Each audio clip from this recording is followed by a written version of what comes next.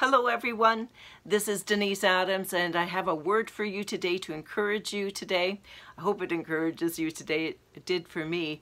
I want to tell you a story that happened yesterday, so it's so appropriate to our life in Christ.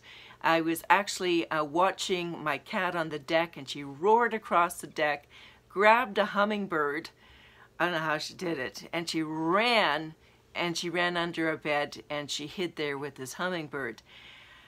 I tried to coax the cat out and look for the hummingbird, and that didn't work. So I got down on the ground and kind of fished around to look for where this hummingbird was. And I used a great big flashlight that was bright, and so I could see into the corners and see what was going on. Well, yay, we found the hummingbird, and I actually was concerned. I thought maybe it had perished, but it had not perished. And what I saw was that as I went to pull it out gently and scoop it up, it flew out and landed in the windowsill inside the house. So I went over to it and I scooped up the hummingbird, speaking to it very softly actually, and I carried it, I had covered it in my hands, and I took it outside on the deck and let it go, and it just flew away on its own. And I was just very, very grateful that the hummingbird was okay. The cat was not happy with me, let me tell you. She was one angry cat for a while, but that's okay. Well, that reminds me of the body of Christ and how we need to be alert and be vigilant. If we look at the scripture, I'm going to go to John 10:10 firstly. We know it says that the thief comes to steal, kill, and destroy, but I have come that you would have life, and life to the abundant overflow. And the Amplified, let me go there, it just kind of brings it out better. It says, the thief only comes in order to steal and to kill and to destroy. I came that they may have and enjoy life, and have it in abundance, to the full and to the overflow. This is what Jesus has said for you and I, that he wants us to have life to the overflow. And I like that. He has come to give us those things. And it's very important that we understand that he's come to give us life. And I look at it and I think, how many times has Jesus rescued us, has set us free from things in life that has held us back. And even when we thought we were being diligent and vigilant and watching, the enemy has tried to attack our lives. But God always gives us a way of escape. In Peter, where is it here? In 1 Peter 5 verses, let's read the whole thing. We can start at verse 6. This is reading from the Amplified. I really enjoy this word because it really encouraged me. It says, therefore, humble yourselves, demote, lower yourselves in order in your own estimation, under the mighty hand of God, that in due time he may exalt you, casting the whole of your care, all of your anxieties, all of your worries, all of your concerns, once and for all on him. For he cares for you affectionately and cares about you watchfully.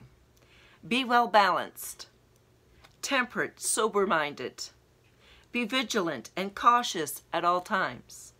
For that enemy of yours, the devil, roams around like a roaring lion, in fierce hunger, seeking someone to seize upon and devour.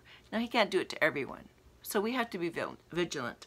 Let me continue with the scripture. In verse 9 it says, withstand him, be firm in faith. Against his onset, rooted, established, strong, immovable, and determined. Wow, let me read that again. Withstand him, be firm in faith. Be firm against his onset. Be rooted, established, strong, immovable, and determined, knowing that the same identical sufferings are appointed to your brothers and sisters, the whole body of Christians, throughout the world. So this is nothing new. It happens to all the Christians. And after you have suffered a little while, the God of all grace, who imparts all blessing and favor, who has called you to his own eternal glory in Christ Jesus, will himself complete and make you what you ought to be, established and ground you securely, and strengthen and settle you. That's a lot of words. That's a lot of words. Encourage you to look at the Amplified, 1 Peter 5 verses 6 through 10, and the Amplified. Reread that again. Look at it. Understand it. Jesus has come that we would have life, and life to the overflow. He is the good shepherd. He has decreed that. He said that in John 10:11, that I am the good shepherd is what he said. He's coming to protect you and care for you and cover you. But we have to be vigilant. We have to be strong. Amen? So let me declare this word over you. Let me release this word over you today. I want to tell you today that you are strong, that you are wise, that you will not be entrapped, that you are soaring in Christ. You have a God who is on your side. Fear not. Do not worry. You are never disadvantaged.